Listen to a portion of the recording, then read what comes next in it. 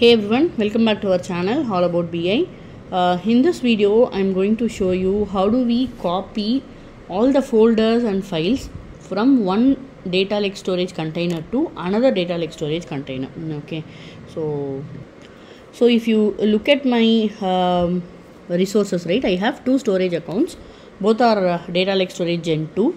My requirement is whatever folders and files I have in this particular storage account inside my demo container, I have to copy all the files and folders to another container present in this storage account. Okay, I'll show you quickly. Inside my data lake storage, I have a demo container. Inside that, 2 folders, 3 files. Inside these 2 folders, I have 1 file each. So totally 5 files I have in this particular source demo container. I have to pick all of them and I have to push it to another container called demo copy. I have to place all of them here. That is my requirement. So how do we do it in the data factory? We don't need to get the details using getmeta data activity, nor do we have to loop. Okay, simple copy activity, but the source will be of type binary, sync also will be of type binary, because we are going to copy multiple types of files, not only text files I have in my container. I have Python files, I have XML files, I have XLSX file, different kinds of files I have. So I made use of binary source and binary sync. Okay, and apart from that, I haven't done anything special.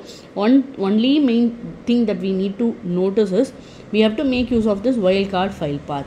You can ignore this folder path, but just mention the star part of it. File name part of it. If I mention star in the file name, it's going to copy all the folders and the files within the folders and the files outside the folders as well. Okay, as I showed you, we had 2 folders in my source container and 3 files outside the folders. Okay, so one more time I'll show you these 3 files along with the 2 folders we have to copy. So I'll run my pipeline now.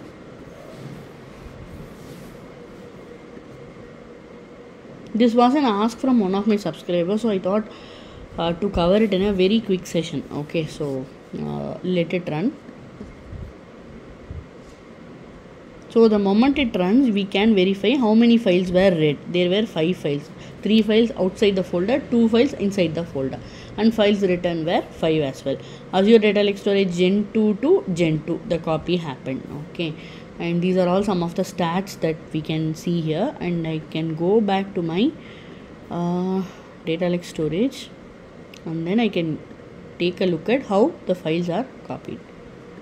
In the demo container, I see 3 files outside, and I do see that the folders are copied as well. Okay, one more small note that I would like to give here: if you mention something like star here, it will copy only the folders. Okay, so it's, if you want to copy all the files and folders, better to leave this portion. It will copy everything in one shot. Okay, and if you just want to copy the folders, just mention star here and star here.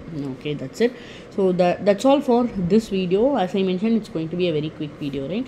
So if you have any questions or suggestions, let me know. Thanks a lot for watching. Keep supporting.